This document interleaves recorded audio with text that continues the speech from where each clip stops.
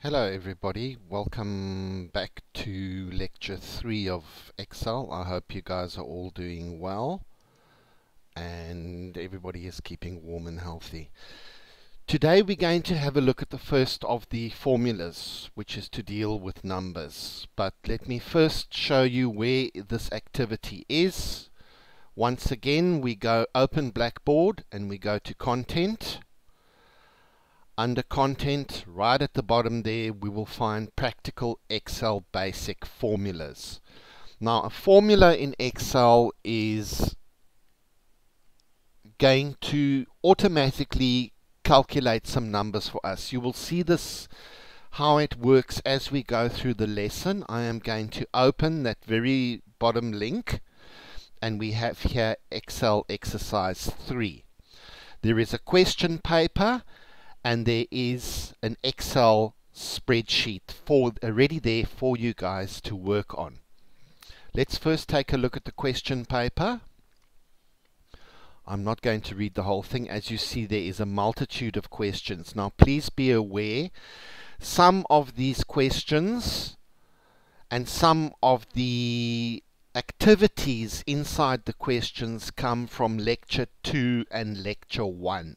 So you may find yourself having to go back to lecture 2 and lecture 1 to just work out those features such as borders, auto fit, and so on. Bold, italic, center, align. What I'm going to deal with today is just the formulas, which is Autosum, maximum, minimum, and average. When you are finished with your workbook and your worksheet, it should look as the following. Now, what we are going to do is under here, for example, under injuries, we are going to give the totals. Then we're going to give the maximum that can be found here under injuries, and as you see here, it's 12688, and we will show you the formula that will do that. Then we have the minimum, and then we have the average. Finally, we have the totals at the end. Now, this is not the totals of this column, this is the totals of these columns. Okay. I have downloaded the spreadsheet already. Let me make this a bit larger so that you can see clearly.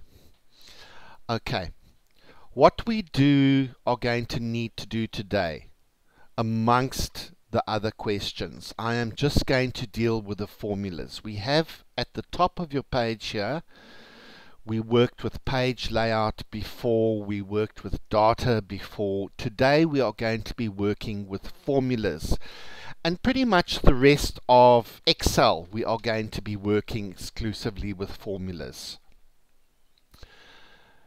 And it says there, insert function, which we will deal with in a subsequent lesson. And then it says there, Autosum. Now, when I click on Autosum, so please be aware I'm under formulas and I've clicked on Autosum. There is a theta symbol there. We will have the sum, average, count numbers, maximum, minimum, and so on. And we are going to be using these today in today's lesson.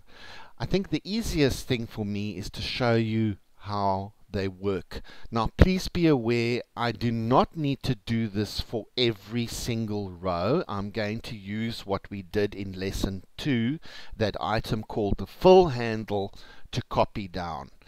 So let's take a look here. I am going to click where I would like my answer to be. And what I want to do is I want to add these up to sum them. However, at the moment, if you have a look at your answer sheet, these are all in currency. There's a rand symbol before that, so we need to change that. So I am going to highlight wherever I would like currency to be. I'm going to press my control button on my keyboard and highlight that. Then on top of my selection, I right click, I choose Format Cells, I go to Number, and there is my option for currency. So I'm going to choose currency. You may leave it exactly as it is with 2 decimal places, and it shows a rand. I'm aware some students will get the wrong currency there because the settings on your PC are set to another country, and Windows will automatically pick up the currency of that country. If that does happen to you, do not worry about that. When you're working on the CPUT computers, they are all set to South Africa, and there will not be a problem with that.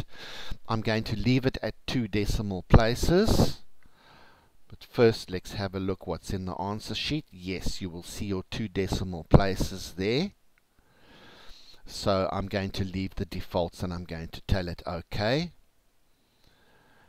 And it is now displaying it as currency for me. However, we have these hashtags here. Now all that means is the number is too long to show in that cell. The number is there, but it is too long for the width of my column. So I would go to the end of column G where I have the problem, and I would double click, and my number is now showing because I've auto fitted that column. Right, time for our first formula. I'm going to click where my total is. I'm going to go to formulas, and I'm going to choose Autosum. And what I would like to do is add up injuries to car accidents, the amount that that has cost. So I'm just simply going to choose sum, and please be aware that we are going to not only be using an automatic function, later on we're going to be typing in these formulas manually. So it's actually telling me there, Excel has helped me and it's picked it up, and it has said to me already the sum of C3 to G3, and I am happy with that. So I simply press my enter key and it is going to give me the total there. Now I don't need to do sum here again and here again and here again and here again, which is quite tedious. I would be doing the same thing over and over. So I am going to click on the cell where the formula is. If you want to read the formula in the cell, you can double click on the cell just to check your formula that it is correct. If you want to get out of there, you press escape on your keyboard. So I've highlighted that cell now, and I'm going to move, not till I've got that, not that, but the little black cross, which is my fill handle, which is to autofill. Now this is where the power of Excel starts to show. I simply click and I drag down, and it has put in all of the formulas for me to add up all of these columns. That is pretty cool that Excel can do that for me. One thing to do when you do use the fill handle is check that it is C4 to G4, and we are on row 4. Let's check the last one to make sure that it has happened correctly, and we are on row 11, and that is on row 11. So I am happy with these figures. The next thing I would like to do is to work out the totals. So once again, formulas, Autosum, I'm going to choose sum, which is to add up. But now Excel has made a mistake. It's included the blank cell. That's not what I want. I do not want C3 to C12. I would like C3 to C11. All you need to do is take your mouse and drag over the relevant area, and it will add up for me C3 to C11. I press enter, and there is the amount. And once again, because it is sum, I can use the fill handle. Once again, I have a problem. The number is too big to display in the cell. I double click at the end of D, I double click at the end of E, and I double click at the end of F, and it will then show me the relevant number. The next one that I am going to use is, I didn't check this, let's just have a look at my formula that is correct. It is G3 to G11.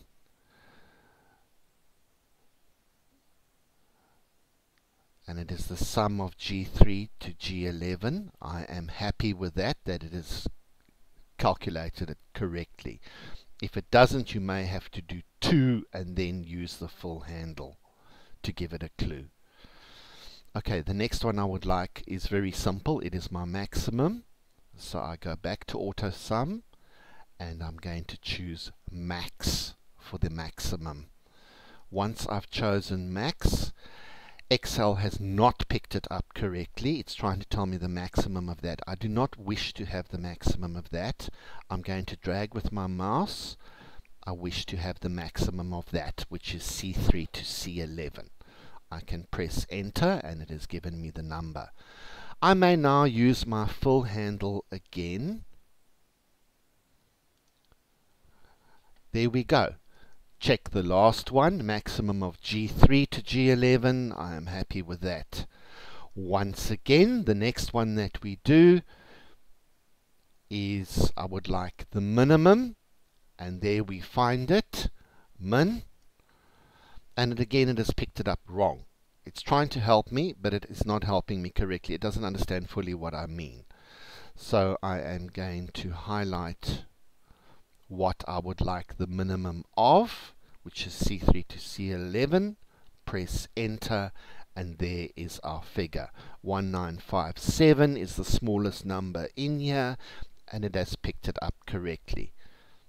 I don't need to do that again here and here and here. Obviously, we are using our full handle. Check once again the final one that it is finding the minimum of G3 to G11. The minimum amount here appears to be 70,000 Rand. No, sorry, it's not. I am looking for the minimum, which is 32,300, and there we go, it has picked it up. Finally, I would like the average of these columns. So I click where I would like my answer. I go once again to Autosum and I'm going to choose average. It has picked it up incorrectly once more. I just drag with my mouse and highlight C3 to C11 once more. I press enter and I may use my full handle. And there we go. We have our answers. Check the final formula that it is G. It is equals average of, in open bracket, G3 to G11, which is our range. Finally, I would like to sum the totals. And fortunately this time it has picked it up correctly. So it's C13 to G13. I can simply press enter and I may use my full handle to copy down. This, students, is the power of Excel using formulas and the full handle feature. Please be aware you will need to put your borders in.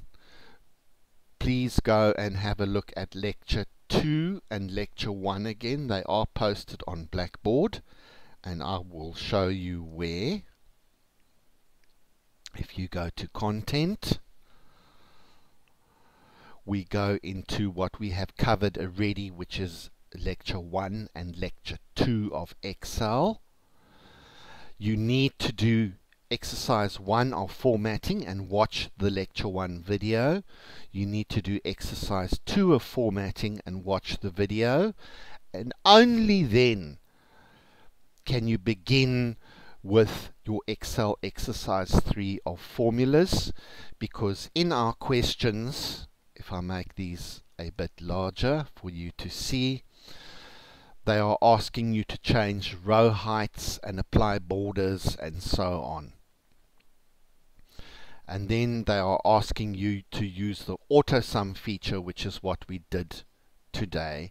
And then when they said click and drag, I have shown you that in the video. They are specifying the cells every time. Remember the C3 to C11. Then dragging the criteria across using the full handle, and there is our maximum, minimum, and average. Please feel free to watch this video as many times as you would like in order to understand the concept of what I have been showing you. That is our lesson for today, students. I wish you good luck. Please feel free to ask any questions on the WhatsApp group, and the lecturers will be happy to answer. Please remember to refer back to the videos if you get stuck. They are our class lesson. I hope you guys have a great day and a great week, and we will speak later.